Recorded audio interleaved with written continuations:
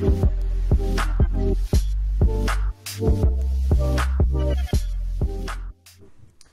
guys, TheAirsoftTech here and welcome back. In this video, we're going to be talking about cutoff lever and trigger trolley problems, specifically why your trigger might get stuck or make an odd clicking sound on semi-auto. We're going to be talking about what is going on when this happens, how you can kind of really quickly resolve it, and then also how you can go about truly fixing the problem. So without wasting any more time, let's bring the camera over to the bench here and pull out an apparatus to explain what I am talking about here. So just to reiterate the problem that we'll be talking about today. Simply, what happens is your gun is in semi-auto. You have a mechanical kind of trigger setup like this, where you have a cutoff lever spring, trigger trolley, trigger contact setup, very similar to this. And the most advanced thing you have in the setup is probably a MOSFET. You don't have to. It could be just regular black and red wires. The very simple setup that most AEGs come with. But regardless, you have this kind of setup. You're in semi-auto, and you pull the trigger, and you get an odd clicking sound. Let's see if I can replicate it. I probably won't be able to now.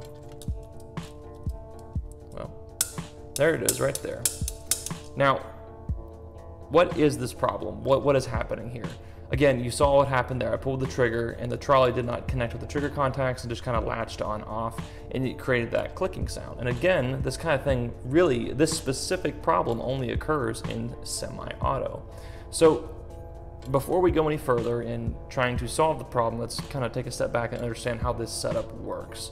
So your sector gear has a small little cam on the bottom of it, and you have a cutoff lever here as well, with a selector plate behind it and a spring behind it that kind of helps push up against the cutoff lever to allow for semi-auto and automatic differentiation in the gearbox as it functions.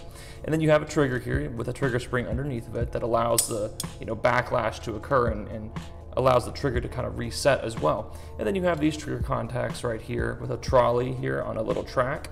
And then your trigger, when you pull it, makes connection with the trigger contacts, which is through some wiring connected to your battery and your motor. And then your gun cycles, your cutoff lever, or your gun cycles.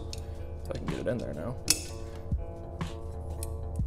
Your gun cycles again, and your sector gear knocks the cutoff lever, which knocks the trigger trolley off of the contacts, and boom, you have a semi-auto cycle.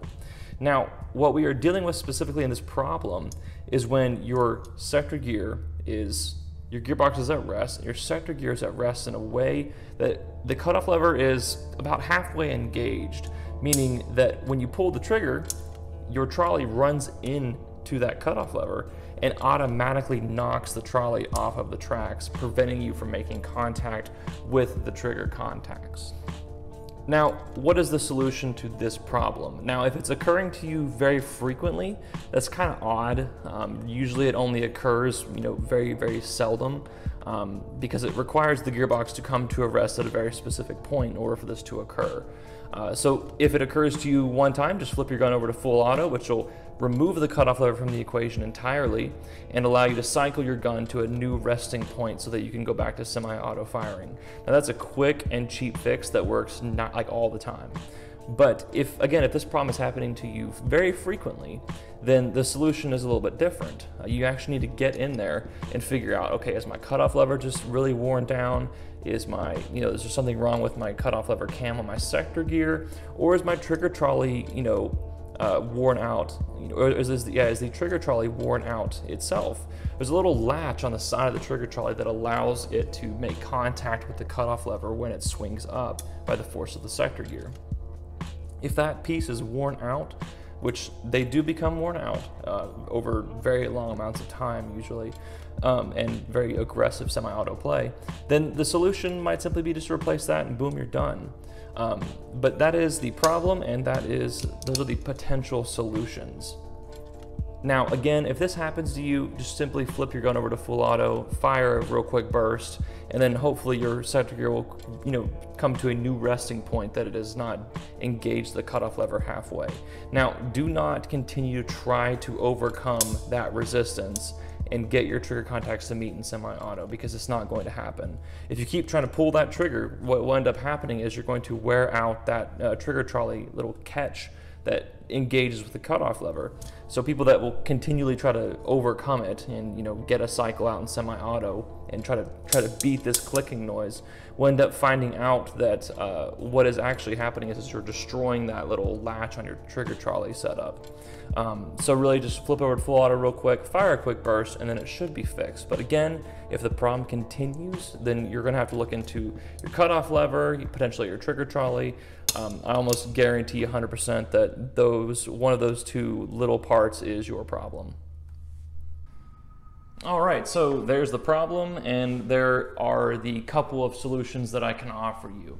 Again, the first one's a really quick fix, works almost every single time, but again, if it continually happens to you, then you're probably gonna have to dive into your gearbox and figure out exactly what the problem is. All right, that's all I've got for this video, guys. Thank you very much for watching, and if you don't mind, please like this video, comment down below, tell me what you think of this very simple and short video, and also please subscribe to my YouTube channel for more airsoft tech themed content. But like I said, guys, that's gonna have to do it for this video. I'll see you guys in the next video of whatever the heck I'm doing next. But until then, stay tuned, techs.